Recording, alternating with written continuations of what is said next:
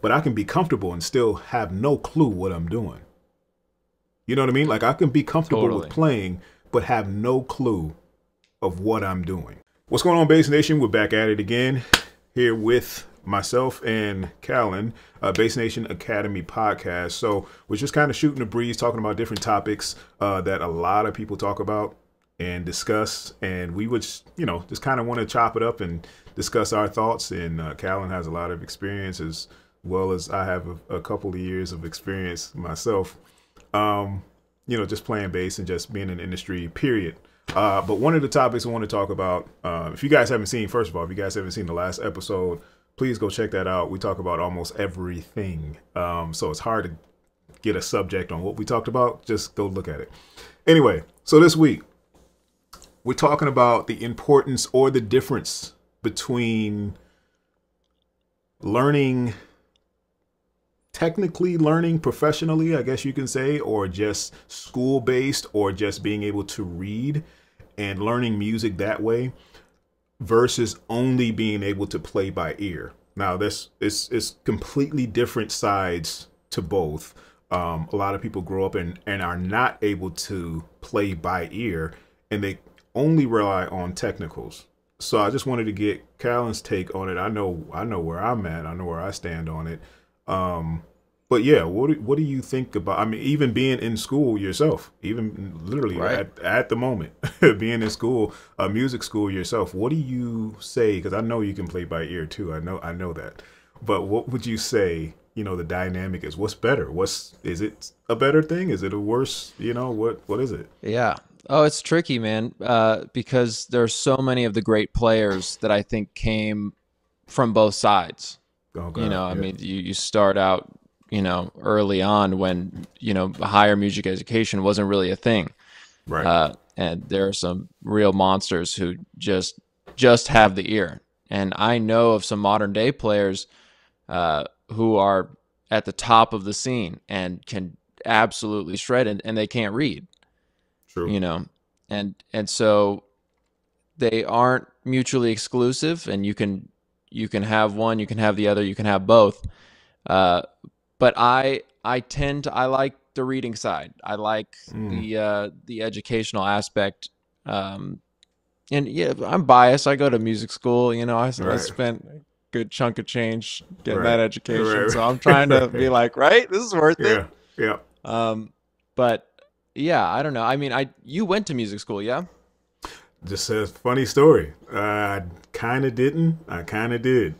Let's talk about it. Well, first, what school are you? You're at I'm Cal Arts, California Carl Institute Arts. of the That's Arts. right. That's right. That's right. And how long you been there?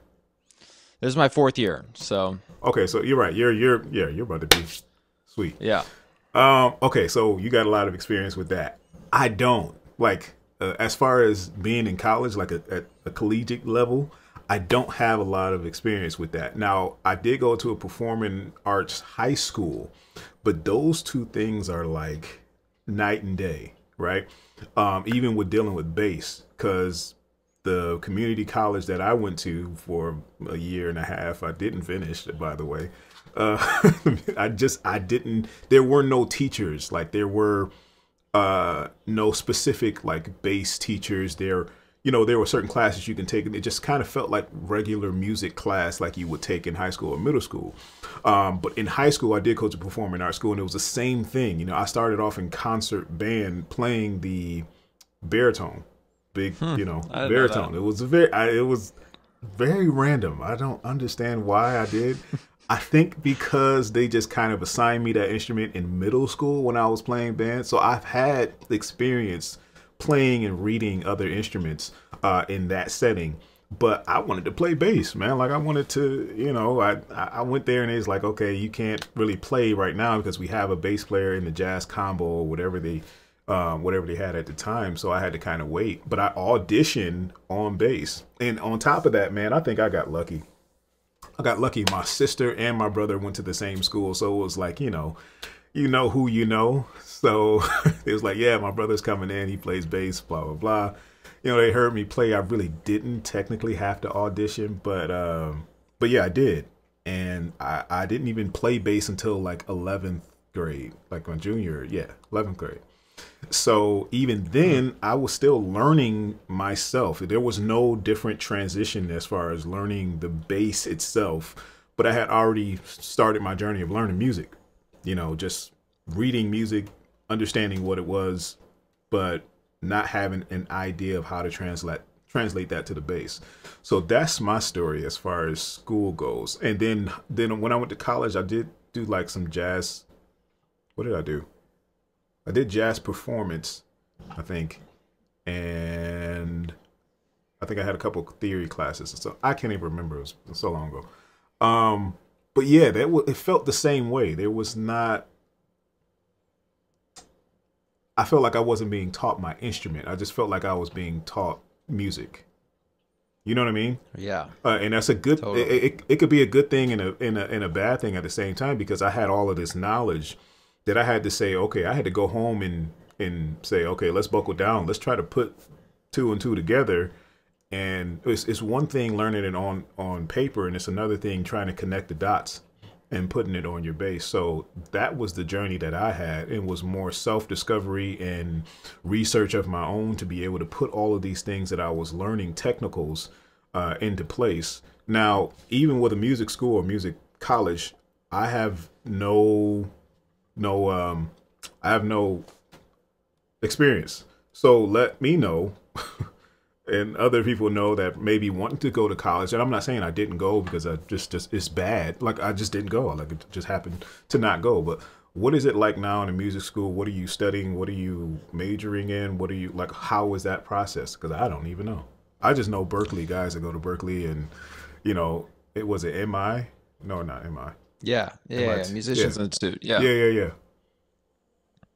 Yeah. I mean, right now it's interesting because there's a big split, and I was talking about this with a lot of people when we were choosing to go to music schools and in high school, and because there are so many people that choose to go down that rabbit hole and kind of get stuck. There are a lot of people who go to music school and then get really caught up in the education side, and that's not really where I saw myself going. And I think kind of the goal for music school for me was to drop out. Not really, but it was kind of like it was like if you're in your fourth year and you haven't had tour experience, and you haven't had you haven't gotten out to do anything, then it was like because that's, for me, music school was all about finding people who are like-minded, finding other musicians that I could play with, and that was the big draw for me.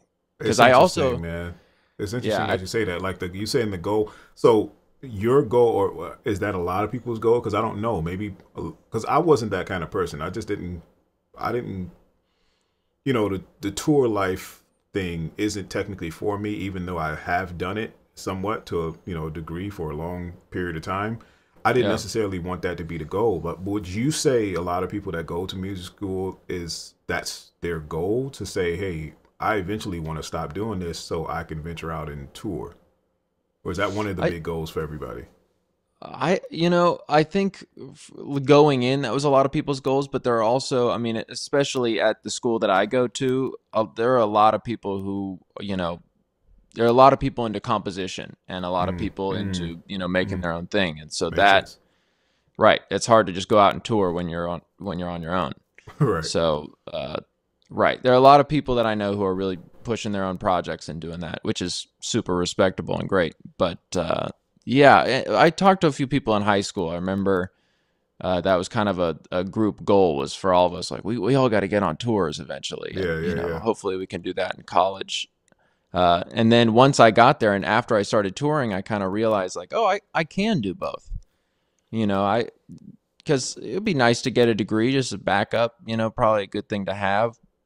But I don't need it for what I'm doing. I feel like I've kind of gotten to a point where I don't need it anymore. I could kind of fall back on other things. But I also, the other side is I love the education aspect. And I didn't think that I was going to love that going in. Gotcha. I went into school with pretty much no theory knowledge, all ear, all, pentatonic minor. You know, I was like, here we go. All day. And, you know, I could play pretty fast, so let's go. Yeah. And, yeah, no, it was a big punch in the face when I got to school and took the theory exam. Sure. You know, but started out in like the fundamentals class, you know, with all the kids who don't play instruments. Right. You know, but then it started to click, and I started to understand kind of the purpose of theory, because I just didn't understand how I would apply it. Right. You know, going in, it was like, I don't really need to learn all this. This is for, you know, guitarists, piano players, chords. I don't play chords. Right. You know, but once you start to understand, like, oh, tritone substitutions and secondary dominance, then you're like, oh, that's cool. Like, if I could throw that in, and that, you know, I mean, the bass note could change the whole chord. Absolutely. You know, it changes the chord function. So, you know, once you kind of nerd out about it, it can really help your sound. And plenty of people can do that without the theory knowledge, and they don't even know what they're doing. Absolutely. Have no clue, but are actually implementing what that is, what those technical terms and, you know, theory, and have been probably doing it for years and don't even understand that that's what they're doing. Yeah, but there was a clip. But even grasping like the knowledge of saying, okay, now I have the ability to do this, it just makes you stretch and think even further. Like, totally. Yeah. And it makes me think, I mean, there was that one clip we put up a couple years ago now, maybe, but it was Damo. Great. Fantastic bass player. And it was you breaking down a lick that he had done. And he was in the comments, and he's like, thank you for explaining this, because I have no idea what I'm doing. You know, this all just came to me. But I remember hanging on to that and being like, wow, that's so cool. Like, it's to some be of the able best, to just... some of the best freaking musicians, man. And it's funny because Bubby talks about this to me too. He says the same thing, and he says, man, he said, some people understand it and know how to explain it. He said, man, I couldn't tell you what I was doing. Like, he said, I have no clue most times. He said, I couldn't even tell you in a way that you could kind of break it down theoretically. But a lot of people rely, it's not that they're saying that they can't or they don't know what they're doing. It's just that it's an ability to be able to explain it and, you know, just kind of convey the message over to the audience or to whoever's learning in a way that it can understand. They have trouble with doing that.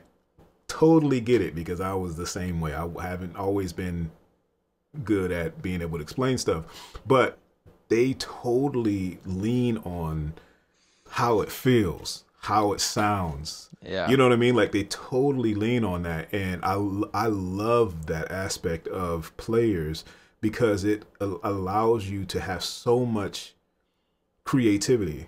You know what I mean? Like, some people, I feel like, that only play just by reading or have only played technically, they're kind of robotic in a sense. You know, they don't allow the creativity to take place, because this has to be correct. Like, this has, like, and they're so technical to the point where it's like, man, open up just a little bit, give some of your own sound and your own flavor in there. And it's like, man, it's like a blessing and a curse, because, you know, if you have both sides of it, I say this all the time, if you have both sides of it, it's like a freaking explosion. It's like it's crazy to be able to gel both your theoretical knowledge and your own personal flavor and sound and playing by ear, and you just blend those two together is absolutely freaking amazing, man. But yeah, somebody like Damo and like Bubby, they say that all the time, man. Like, I'm glad you explained that, because I don't know what I was doing. It just sounded good, but I love that. You know what I mean? I love it. That's like, how would you come up with those lines or create stuff like that if you just only went technical? You know, right? You can't. Yeah, no, you can't do it. So that's what kind of leads me to, and it's funny that you said this, and I'm glad you're saying this, because this is the debate. This is not even debate. This is the question that I get as a teacher all the time. Like, what's theory going to do for me? Like, how can I implement this? Why do I need it? Especially being a bass player. It's like, chords. Why do I need to learn chords? And like you said, secondary dominance and like tritones and, you know, different chord structures, and, you know, it's like, why do I need to learn this? But once you start getting into it, it's like, oh, I'm about to be dangerous now. Don't let me learn too much. Exactly. Don't let me learn too much. But that's how I was, man. My mind just completely open And I thought the same thing. I was like, man, I'm a bass player. I don't need all that stuff, man. I'm just playing the bass line. But once I went to I went to a completely different level. Completely different level. And I'm just glad you're saying it, because people look at me like I'm crazy when I'm talking about chords and I'm talking about, you know, other things like that.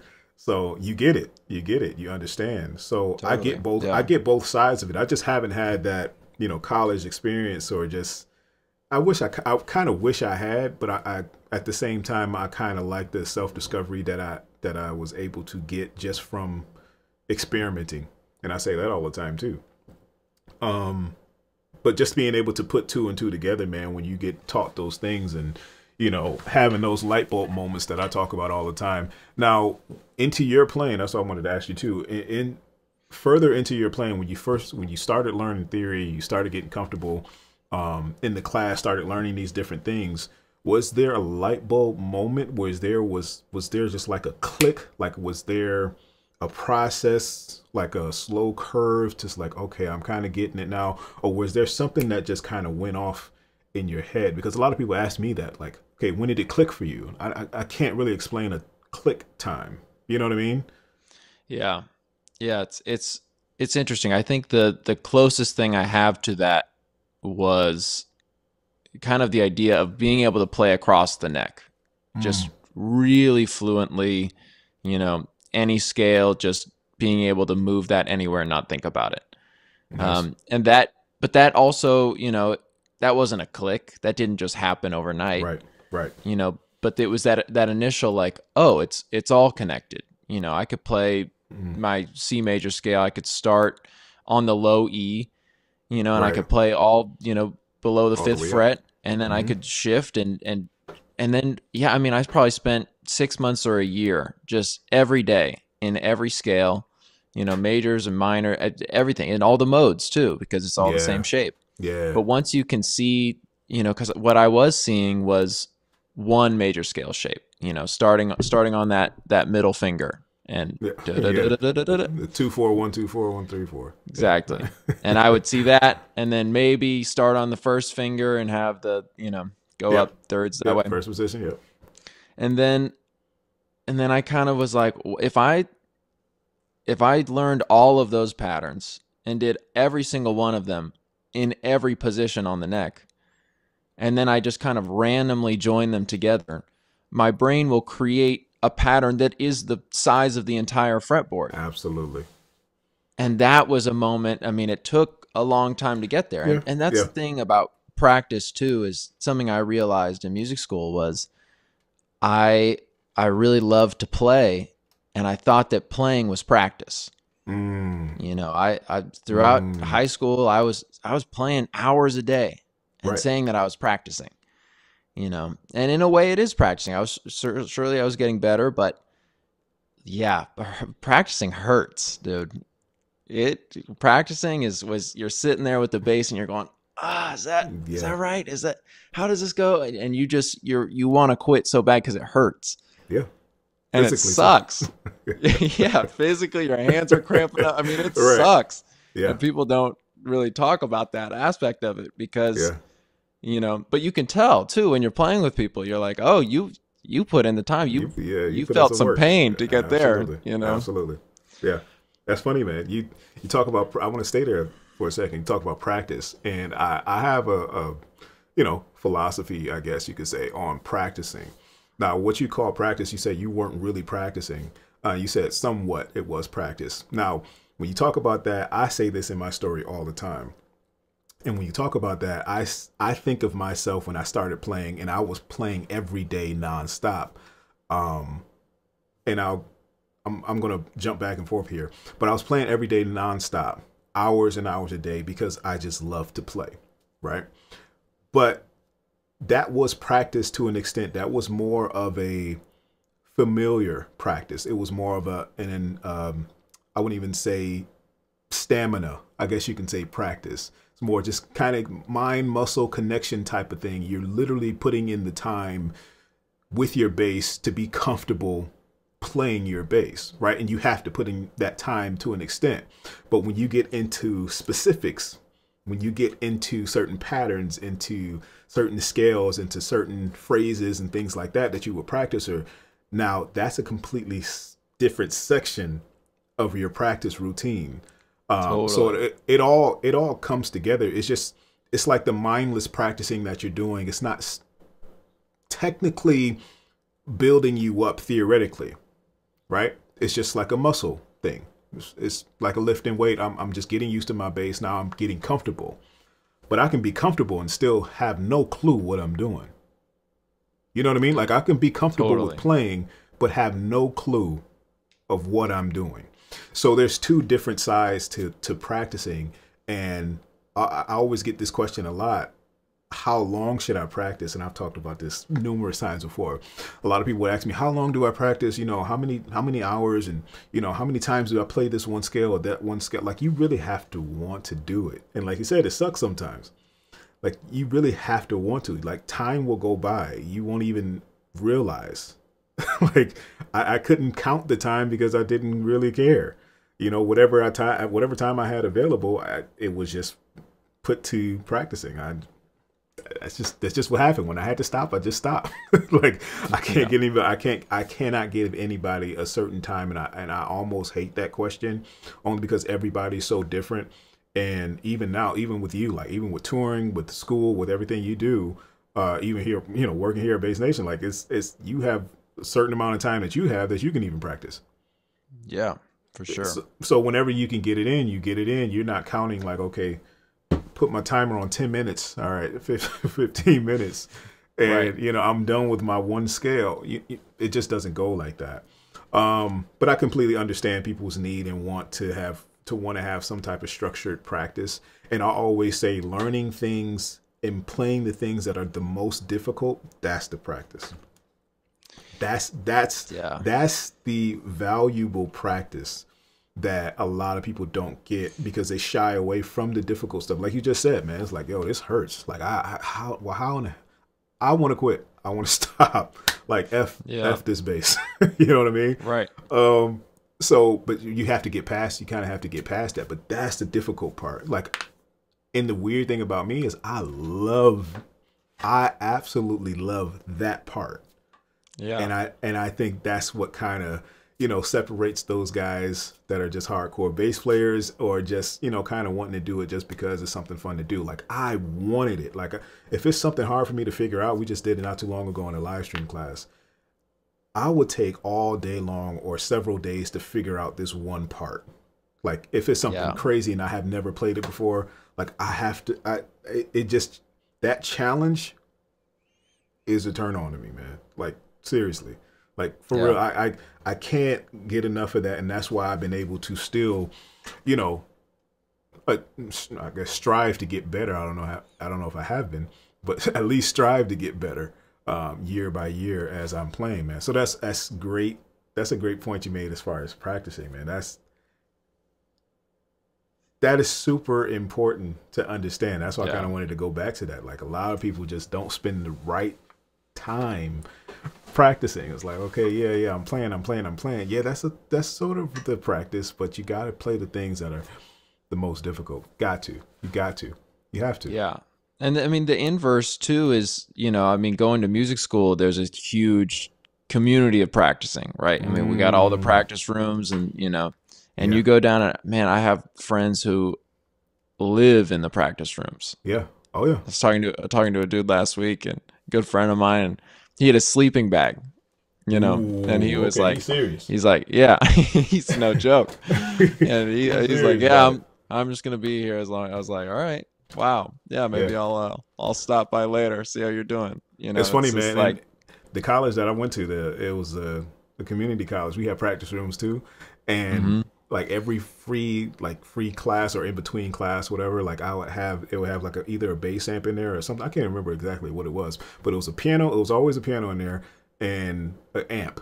So I think one of my buddies had 𝗕𝗱𝘂𝗰. I did a couple videos with him. Crazy drummer. He would say, Derek, let's go to the practice. Like, even sometimes I didn't even feel like going, but this dude was like, I want to practice all day, every day, like nonstop. He carried his sticks in his hand. He was one of those guys.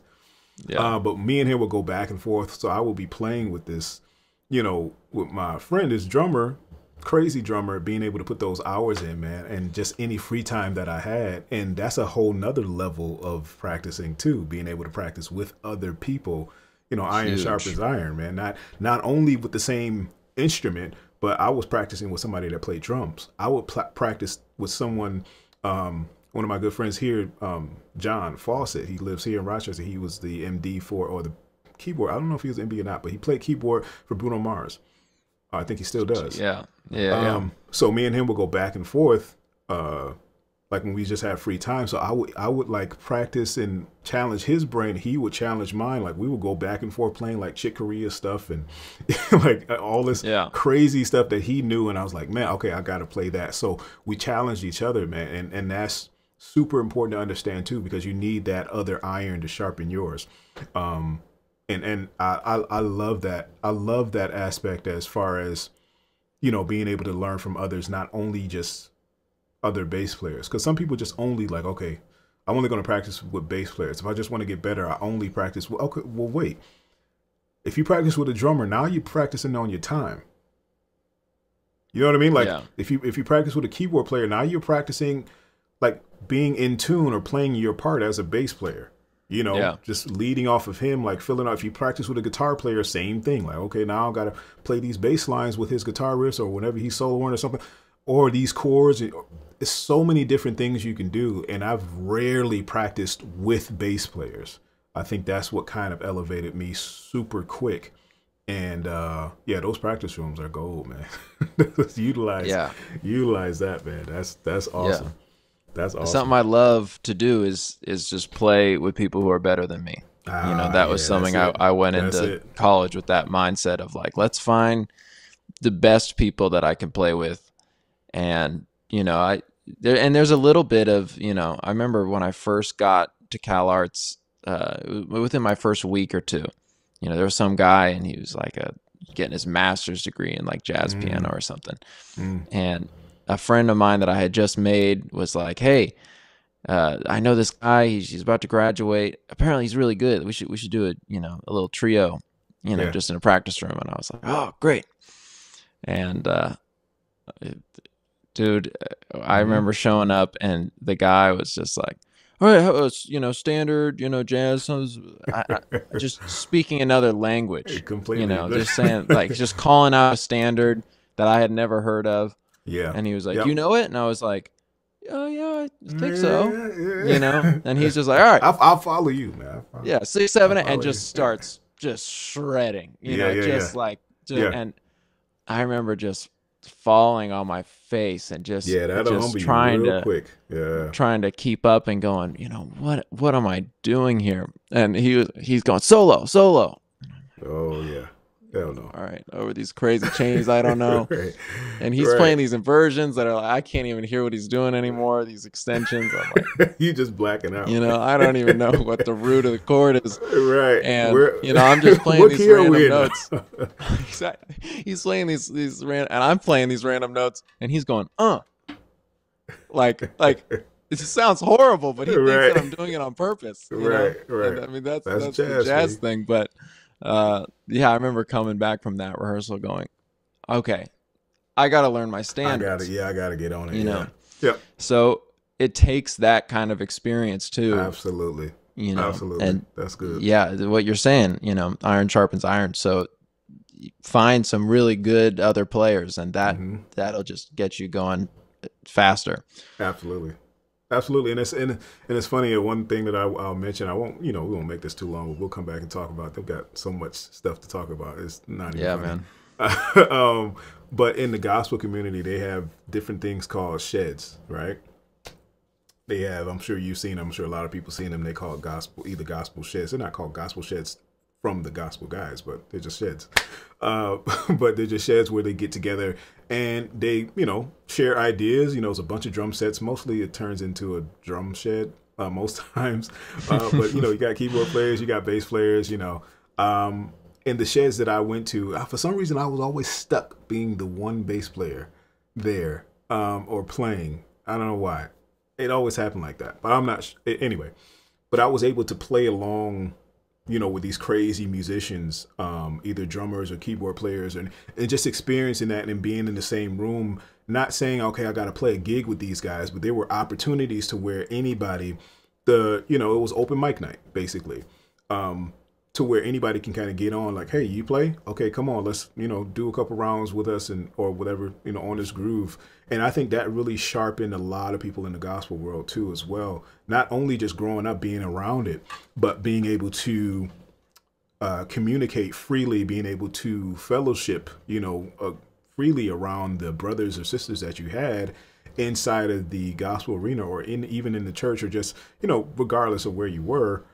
Even guys that weren't in church, you know, they would come to these sheds and just kind of play. And it was just somewhere we had it, you know, it was just held there most times at churches. But I think that really sharpened me as well. Yeah, I bet. I mean, crazy musicians that I got to be able to play with super early in my process of learning. And it just opened my mind up, and we would do different things. We would like, okay, now, all right, shut that groove off. Let's do a 7/4 groove. I'm not 7/4, 7/8.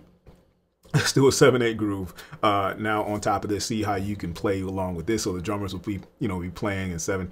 It's like what? Like, what do you expect me to do? Right. So it was that on the fly type of thinking, like, okay, now, and then they will look at me, okay, create the bass line, and then we'll go off of that. I'm like, why me? Why? Like, but it was that on the spot. It was that humbling moment when somebody gets on, or another bass player gets on, and they're shredding there. It was like, man, okay. It wasn't a hate thing. It was more like okay, I gotta step it up. Well, okay, what was that you just? Okay, let me show me what you just. You know what I mean? So it was a whole community of that, and it was awesome. It still happened from time to time, and not as much as they used to back in the day. But yeah, man. So I mean, let's piggyback back to the original comment. Yeah. If you said you had to pick a side, if I'm not mistaken, I think you said, I hate to have to. I hate to pick a side. Yeah, I hate to. Yeah, I hate to even say that, but you know, you guys get what we're talking about. It's good sides to both sides. There's negatives to both sides. You know, and I think they, you know, outweigh each other. You know, kind of weigh the same. But I'm biased because I learned from ear. I'm biased because I love the fact that you can play freely and express yourself in a way once you play by ear versus, you know, technically only learning and being able to play and read music. But ultimately, the goal is to be able to do both and gel them together. Totally. That makes the greatest musicians ever. Yeah, I agree. To me. Yeah. But yeah, man. So let's wrap it up, man. So guys, if you have not seen the last episode, we'll be doing this weekly. If you want to talk about any certain things or topics, feel free to put them in and suggest them. We'll kind of, you know, look through them, and we'll probably talk about all of them because I'm sure there's a lot. But yeah, just kind of put them in, let us know, and we'll chop it up and we'll talk about it. But you know, meet us in the next one, and comment your suggestions down below. Me and Callan out.